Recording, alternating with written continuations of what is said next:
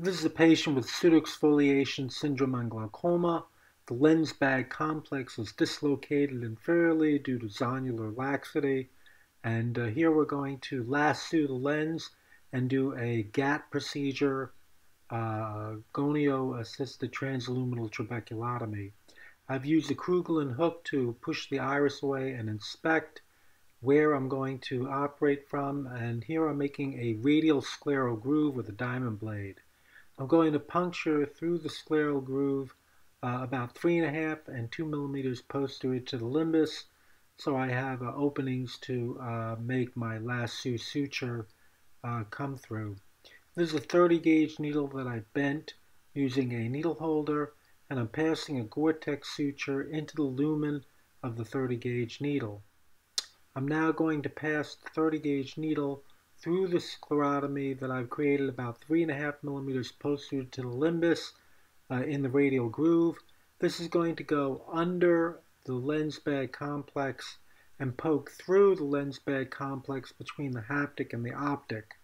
I can now stabilize the lens with a second instrument, an MST micrograsper, and grab the goretex suture as the needle passes it through the capsular bag.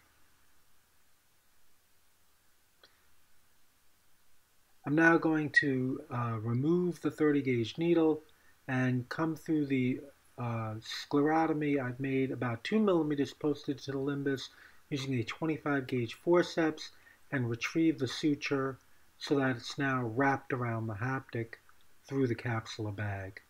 So now we've lassoed the superior haptic. We're going to do the same thing 180 degrees away. This is a second radial groove made 180 degrees away using a diamond blade. This is done freehand, about half thickness. I'm going to puncture once again about 3.5 millimeters and 2 millimeters posterior to the limbus. And once again, I'm going to use a 30 gauge needle with the goretex suture in the lumen to introduce that suture under the capsular bag, through the capsular bag complex between the optic and the haptic of the lens. Notice how I'm going to use the forceps in the right hand to put the lens in the position that I want it to best center it. So I now grab the suture with the right hand, and now I can retrieve it with the left hand, coming through the superior part of the radial groove, the sclerotomy that I made previously. I'm going to push down a little bit on the lens bag complex with a Sinskey hook to create some space, grab the suture, and now this is lassoed. So now we're going to adjust the tension on both of these sutures to center the lens, and I'm going to use a slip knot. These are 2 single throws in the same direction, and this can be adjusted. As you're going to see here, it's a little too tight here, pulling the lens up a little bit superiorly, so I'm going to loosen a little bit. And now we'll let that sit there like that and do the other side. And this, when I tighten the other side, we'll pull the lens bag complex over and center it. So now I'll do 2 interrupted throws here in the same direction to create a slip knot on this side. Then I can adjust the tension on both sides, center the lens, and lock it in place. So here I'm going to lock the superior suture with a reverse throw,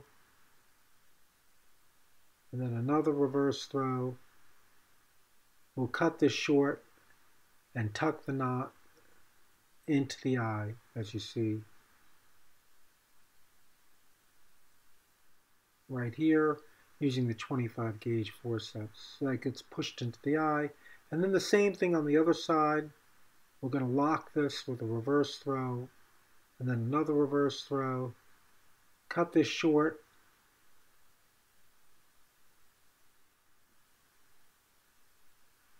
And then we can push this knot through the sclerotomy into the eye, and the suture will sit at the base of the radial groove.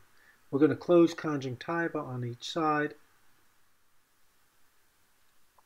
and now we can focus on the GATT procedure.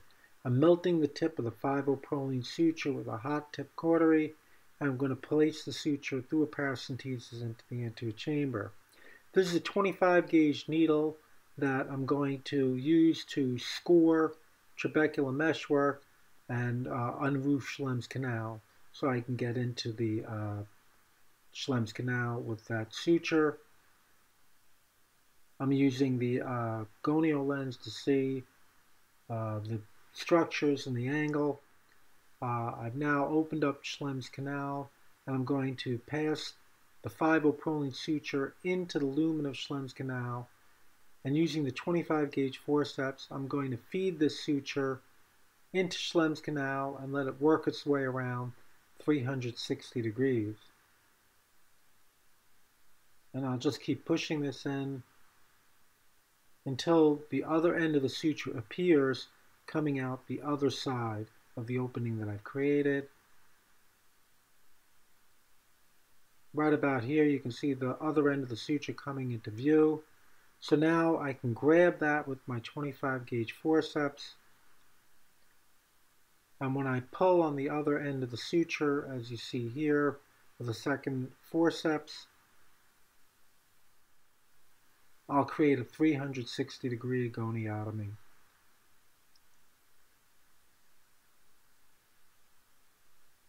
I find this particularly effective in patients with pseudoexfoliation and pigment dispersion glaucoma.